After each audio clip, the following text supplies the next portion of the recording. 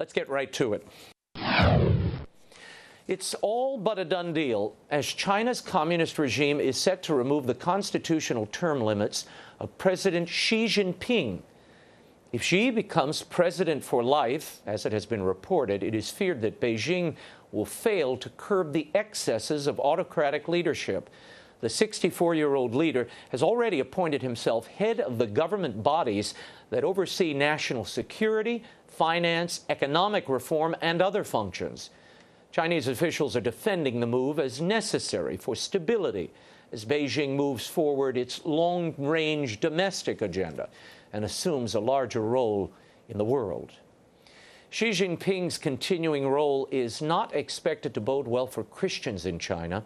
Since assuming office in 2013, Xi has overseen a systematic national campaign of Christian persecution. Most notably, the Xi regime has demolished dozens of churches, removed more than 1,000 crosses from the country's houses of worship. Most recently, even stricter regulations were implemented, including a requirement that all churches display a sign on their doors prohibiting the entrance of minors under 18, as if liquor were inside. What's not new are the human rights violations. According to the watchdog group Freedom House, security forces across the country detain, harass, torture, or kill believers from various faiths on a daily basis. How a group or individual is treated depends in large part on the level of perceived threat or benefit to Communist Party interests. Upwards of 100 million Christians live in China. For more on all of this, my next guest is the former Bishop of Hong Kong. He's often called the conscience of China. He continues to warn the Holy See against making any deal with Chinese communists that would allow them a say in the appointment of Catholic bishops. Despite his concerns, a deal seems imminent. For the latest, we're joined by the retired Bishop of Hong Kong, and he's still on the ground there, Joseph Cardinal Zen. Your Eminence, thank you for joining us. Hello. Hello. I want to begin with you have been arguing really for years now that there should be no deal between the Vatican and the government of China because it would put at risk the underground Catholic Church. These are the people who have for so long been faithful to the Pope, living in the shadows and really persecuted by the government there. Why are you so suspicious of a deal with the Vatican and the Chinese government?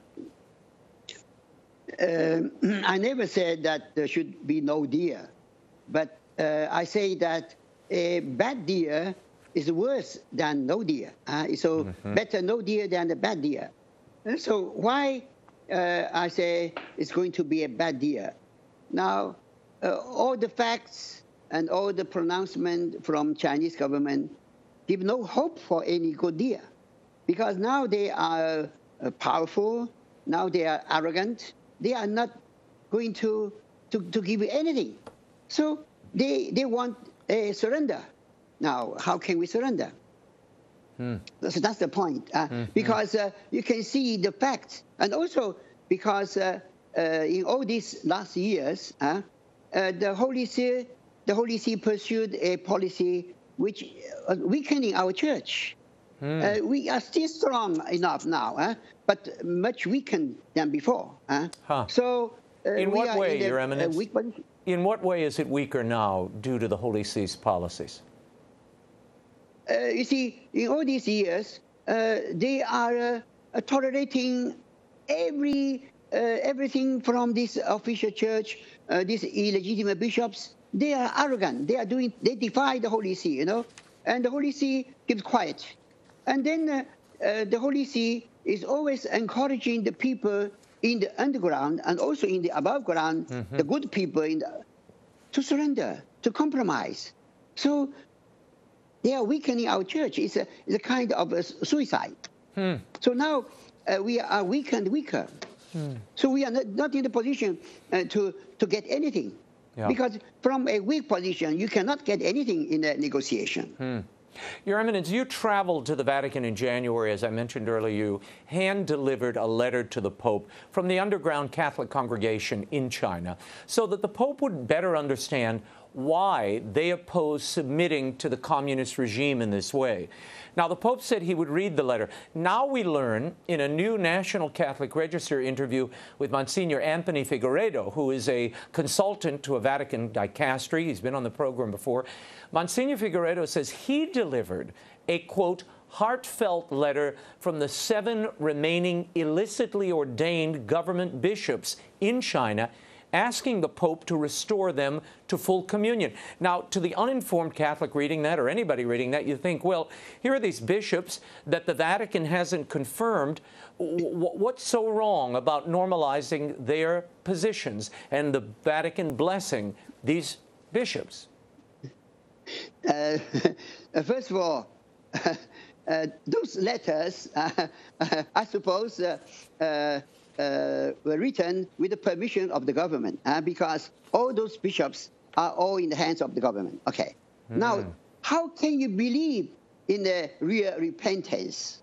Till the last moment, they are doing acts defying the Holy See. You see, these illegitimate bishops, they pontificate, and they even ordain priests.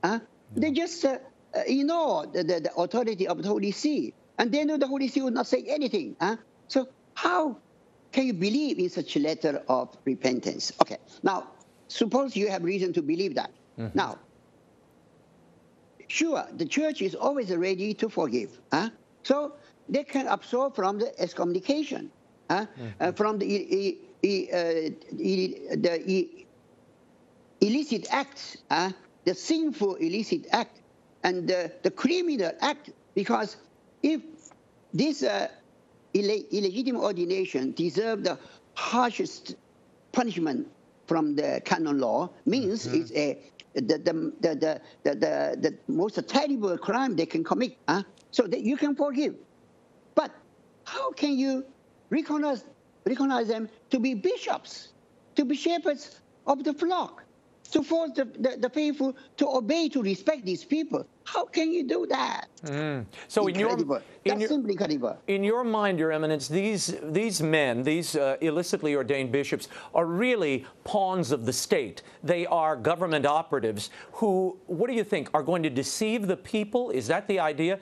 They will pull in and twist theology in time to water down the teachings of the church? Is that your great fear? Now, everybody can know that the Holy See now is going to forgive them because of the pressure from the government, not because they believe in their repentance sincerely. I suppose that. And so it's a betrayal of our faith. Incredible. I'm saying terrible things, but I believe in what I'm saying. I think what is going to happen is a tragedy. It's a tragedy, yeah. Monsignor Figueredo had this to say when asked about why reconciling with the Vatican and gaining the Pope's recognition is important to these 7 government-approved but illicitly ordained bishops that you just mentioned. Here's the quote. He said, there are about 110 dioceses. I don't know the exact figure, but a number of these dioceses are without bishops. Everything is halted in terms of selection, in terms of nomination, which is this long, long process, and it's a limbo situation with the one nominating and the other excommunicating.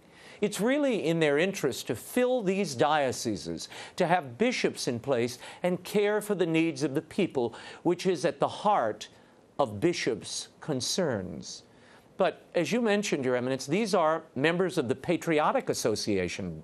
These bishops are controlled by the Chinese government. So my question is, how trustworthy are they? And just to give the audience a sense, approximately 60 bishops in China are recognized by both the Vatican and the Chinese government. Nearly 30 are recognized only by the Vatican. Your Eminence. Now, Pope Benedict is a very kind person, very gentle. And he used the word opportunists. So many of the bishops ordained, even with double approval, they are mostly opportunists. And so they know that they have to rely on the government to make a career. Okay? And so when you say, we want to guarantee the hierarchy in China, I would like them to go back to the times, to the years, and the communist regime in the Central Europe. You go to ask the Hungarian people what happened there. Or Cardinal Parolin said, we guarantee the hierarchy in all those countries. And he said, when we look for shepherds, we don't look for gladiators. We don't look for people who oppose the government systematically. We don't look for people who want to show up on the political stage. But they choose all opportunists, people who obey the government. So they are more official of the government than the shepherd of the flock. Now, the people may not realize immediately, but sooner or later they see. And then how can they believe the church anymore?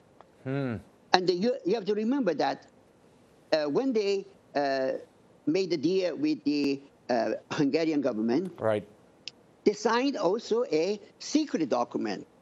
But now all those secrets are revealed to the whole world. In the secret document, the government says, if any priest says anything against our government, we denounce them to you, and you deal with them. So it was a collaboration all to the advantage of the government. And very little for the church.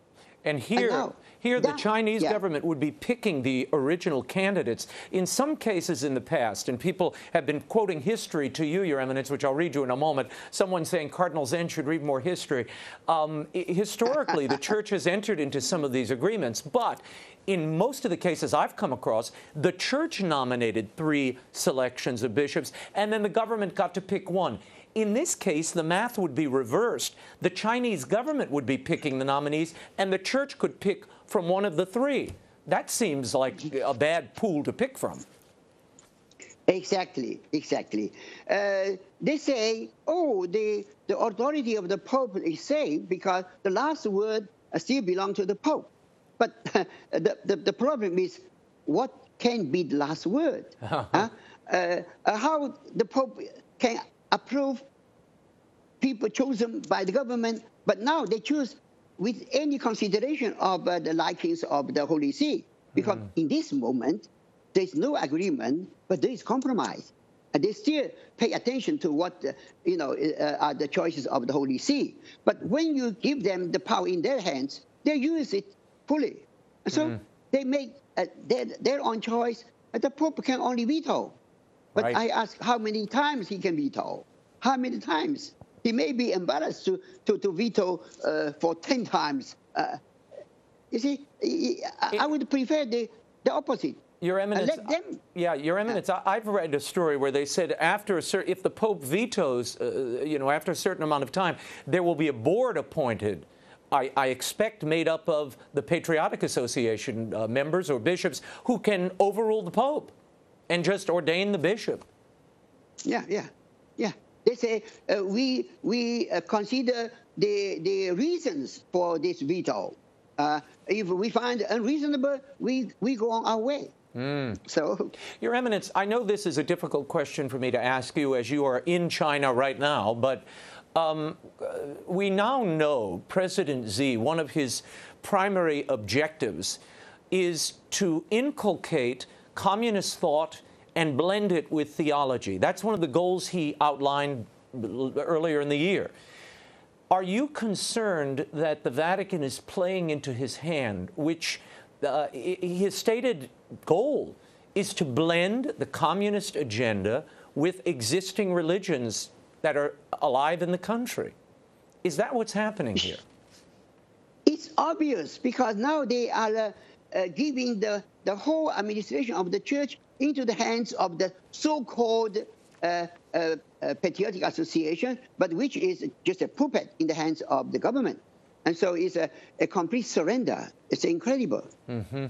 Now, you have blamed the Pope's advisors for this deal. You've said it's suicide, you say it's a shameless act of surrender, and that Pope Francis's advisors are obsessed with the Ostpolitik. From my conversations, the Pope's advisors say they need movement here, and this is a chance for the Church to establish status in the country. You would say what? That's ridiculous. You see, they say, finally, they acknowledge Pope as the head of the church. Do we need any acknowledgement? Now, it's only on the word. The Chinese are masters in playing with words, you know. You know, in China, everything is fake. It's fake, the medicine and the food, especially the words they say are fake. So they cheat you. They cheat you. Oh, I am not a cartoonist. I would make a cartoon showing the Pope kneeling and offering the keys of the kingdom of heaven and say, now please recognize me as Pope. That's simply ridiculous. They recognize the Pope. They're afraid of the Pope. But now the advisors of the Pope are giving him advice to renounce his authority. Yeah. Last month, Bishop Marcelo Sanchez Sorondo, who's the chancellor of the Pontifical Academy of Social Sciences, after a trip to China, he told the Spanish language edition of the Vatican Insider that, quote, right now, those who are best at implementing the social doctrine of the Church are the Chinese. What did you think when you heard that? Please leave him in peace. we don't have to waste time to talk about that. So you don't think China is living out the social doctrine of the Church, I take it? No, that made everybody laugh. Okay, it's a good laugh, yeah. Okay, we'll leave it at that. I was taken aback, I have to tell you, a few weeks ago when I came across a nasty piece in LaCroix. It was by a Jesuit, Father Michael Kelly in Thailand.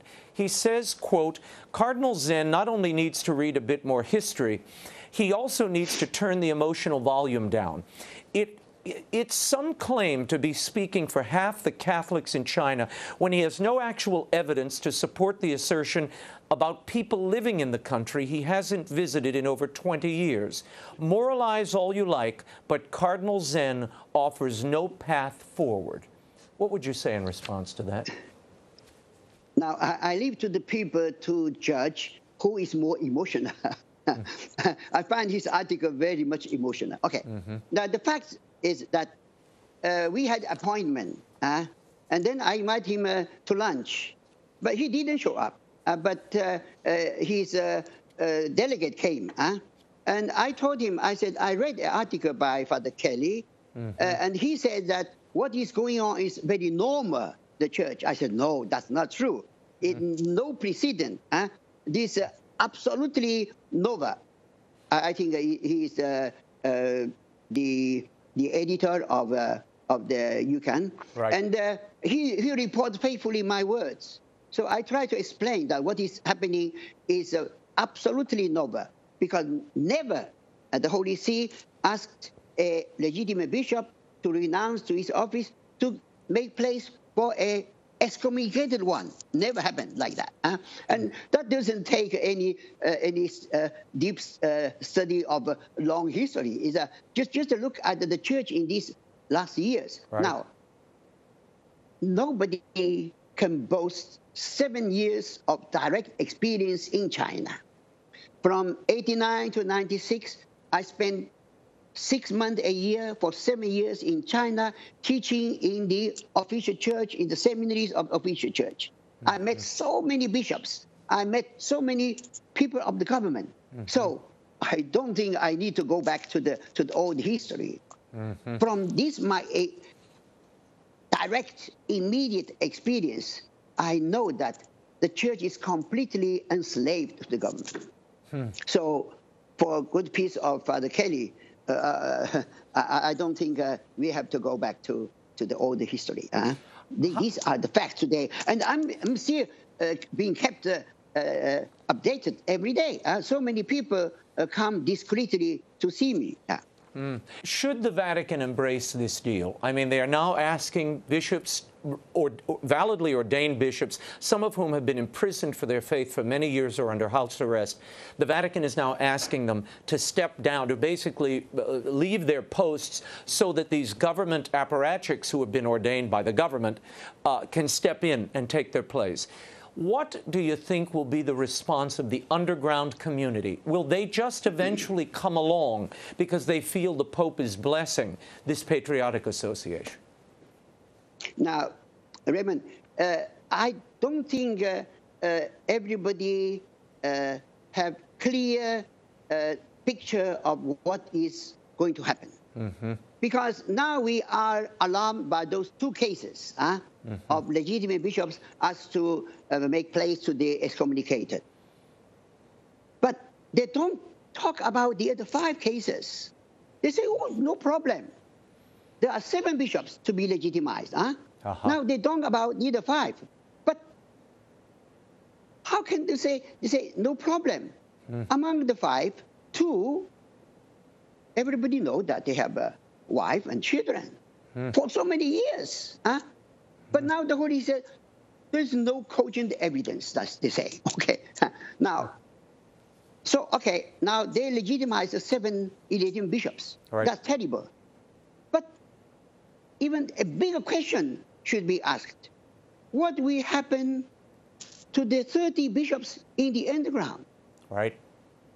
Or they say, we recognize the 7, they recognize the 30. Now, you know, there are 70 bishops in the open church and only 30 in the underground. Right. Now, I ask, what do you mean? The Beijing government would recognize the 30 underground bishops. They would be allowed to function like underground bishops? Surely not. So they are bringing them into the cage. That's terrible. So they are going to annihilate the underground church. And not only that, because even in the official church, there are still so many good bishops. They are there suffering, or even fighting, and the government is forced to tolerate them. But now, with this new arrangement, they lose every hope in a better future. It's heartbreaking. So it's heartbreaking, Cardinal. It's heartbreaking just to hear it. I mean, I want to leave you with this very quickly. The China, or the Asia Times, rather, this week, in an article, a Chinese priest offered his thoughts about the talks between China and the Vatican. And he said that despite the talks, quote, I think we must have a spirit of perseverance and be ready for martyrdom in order for the Catholic faith to spread in China. How accurate do you think those sentiments are? So now the word martyrdom is anathema for many people. People say Cardinal Zen is pushing everybody to be martyrs. Now, I never prayed for martyrdom. But if God wants us to give such a witness to the faith, it's a grace, and He would give us the strength. And so I know the feeling of the people in China. So with good peace of Father Kelly, I know much than he knows. And so really we have to pray, because what is coming is a tragedy. And we'll weaken the faith, and we are going back to the times of catacombs. Okay, we can take that if it's God's will. Well, Your Eminence, I thank you so much for joining us. Know that you and your people are in our prayers, and we will continue to cover this story. God bless you. Thank you for being here. Thank you very much. Thank you. Thank you. Okay. Before we go to break, on the eve of Pope Francis's 5th anniversary as pontiff, the Pew Research Center has published a survey of what American Catholics think of him. The results are interesting. Overall, most have a favorable view of the Pope, but his support may be slipping in several areas. Francis's favorability rating has dropped a few points from its high of 90% 3 years ago to a still respectable 84%. The number of Catholics who think Francis is too liberal has grown in the last 5 years, from 19% to 34%. The number of Catholics who think him naive has gone from 15 to 24%. In 2013, 84% of Catholics said the Pope was doing an excellent or good job. But today, that figure stands at 70%. His loss of support is most dramatic among Republicans. When elected, 60% of Republicans thought the Pope was a change for the better. Today, that number has fallen to 37%. On addressing the sex abuse scandal in 2013, 55% of those surveyed rated his efforts as excellent or good. But now, only 45% feel that way, while 46% say he's doing only a fair or poor job. The Pew survey also found that the Pope's popularity has not translated into a so-called Francis effect, where Catholic churches are filled or people are returning to the faith. 22% of Americans surveyed in 2012, before his election, identified as Catholic, compared with just 20% in 2017 when the survey was taken. Mass attendance has stayed constant throughout the pontificate of Francis, with 4 in 10 Catholics saying they attend weekly.